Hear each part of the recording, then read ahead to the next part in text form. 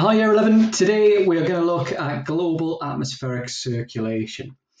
Now, it's one of the more complex issues which you'll come across in your geography studies. Hopefully this video will either provide you with a good opportunity to look at it before your lesson takes place, and therefore when you come across it in lesson time, it's going to be that little bit easier, or it might help you with revision and preparing for the final exam. Now, a couple of things before we get started. Before we look at global atmospheric circulation, one thing to understand is the concept of air pressure. Now, air pressure is the weight of the Earth's atmosphere pressing down on the Earth's surface. We can have high or low air pressure, and they're associated with different weather conditions. Now, anywhere in the world where air is rising, that tends to give us an area of low pressure. You might want to make a note of this. Weather conditions associated with low pressure tend to be very unsettled. You tend to get depressions, a lot of strong winds, and importantly, you get high levels of precipitation. Anywhere on the Earth's surface where you get air falling towards the surface, you get an area of high pressure. Now, high pressure brings very different weather conditions. You often get dry, settled weather, cloudless skies, and they're associated with very little rainfall.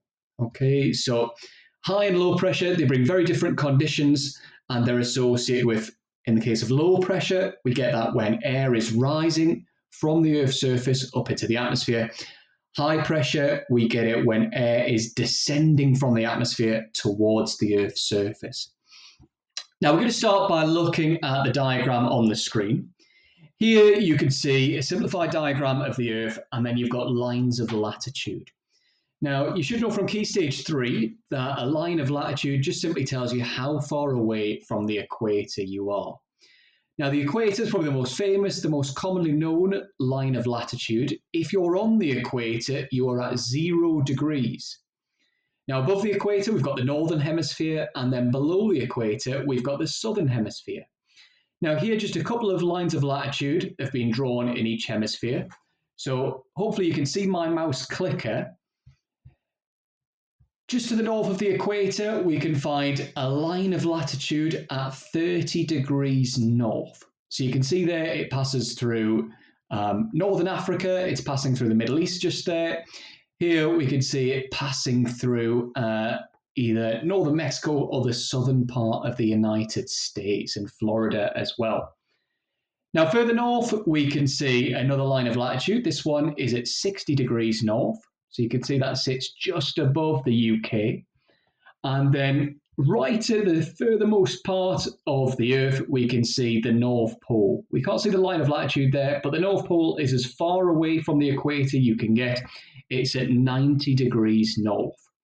Now, the exact same lines of latitude exist in the Southern Hemisphere as well. Now, global atmospheric circulation is the way that the Earth redistributes heat around the world. Now, most solar energy or most solar insolation arrives at the equator. Okay, so this part of the world receives more solar energy than any other, hence higher temperatures are often found at the equator. Now, global atmospheric circulation is one of the Earth's ways of redistributing that heat. That's a fancy way of saying that heat is taken from the equator and then it's moved towards the poles. The other way the Earth does that is through ocean currents, but you'll look at that in your geography lessons. Now, here we can see on our diagram, the equator is highlighted. That is the part of the Earth where we've got most solar insolation, most solar energy arriving. Now, at the equator, the air is warmed. Now, the air is warmed due to that high amount of energy arriving from the sun. As the air is warmed, it rises up into the atmosphere. Now, the movement is known as thermals. As the air rises up into the atmosphere, you can see on the diagram there, it starts to cool down. As it cools down, it will condense and it forms enormous clouds. Those clouds are known as cumulonimbus clouds. Eventually, they won't be able to hold all of that moisture and they'll deposit it as intense rainfall. Now, you tend to find some of the wettest places on Earth are found at the equator, and it's due to this process of a convectional rainfall. Air being warmed at the Earth's surface, rising up into the atmosphere, cooling, condensing, forming clouds, and then that moisture being released as rainfall. It's the reason why, close to the equator, we find the vast majority of the Earth's rainforests. For example, here we can see the equator in Africa.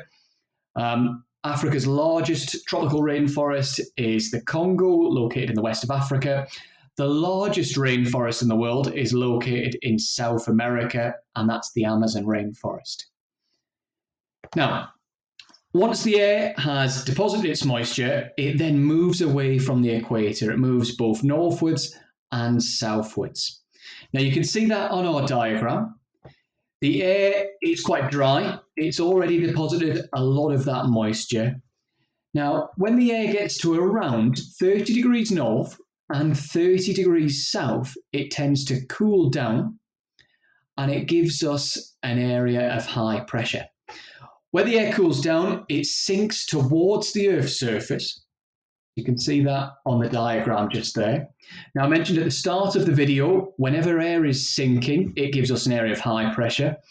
High pressure is associated with cloudless skies, dry, settled weather, exceptionally low levels of rainfall. Now, those areas around 30 degrees north and 30 degrees south are some of the driest locations on the planet.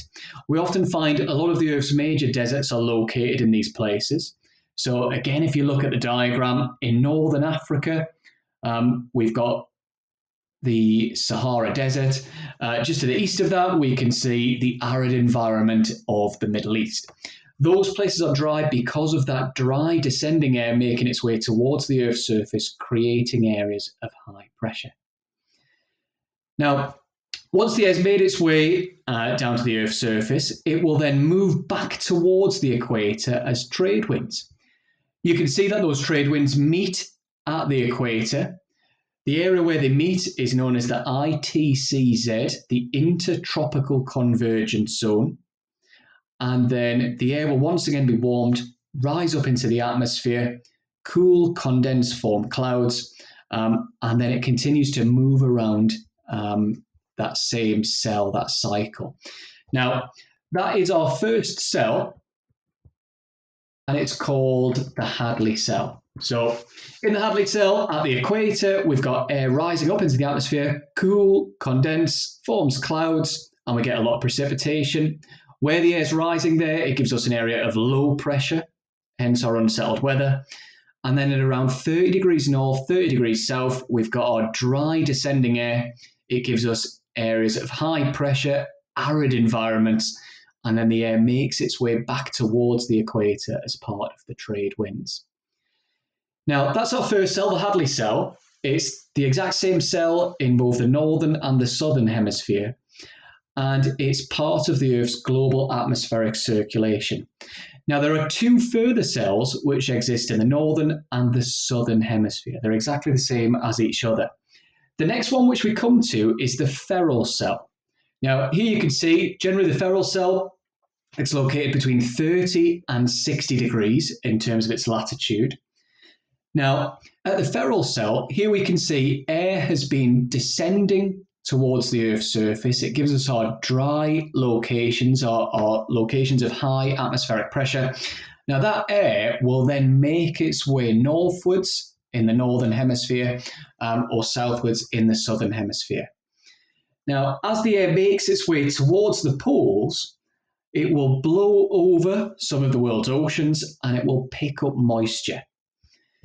At around 60 degrees north or 60 degrees south, if we're in the southern hemisphere, that air which is moving northwards from the feral cell, it will collide with air which is travelling back towards the equator from the polar cell. Now, hopefully you can see that on my diagram. I'm trying to hover over the area where this collision of different air masses has taken place. Generally, it's around 60 degrees. So here we can see this warm air from the feral cell, it's colliding with the colder air from the polar cell.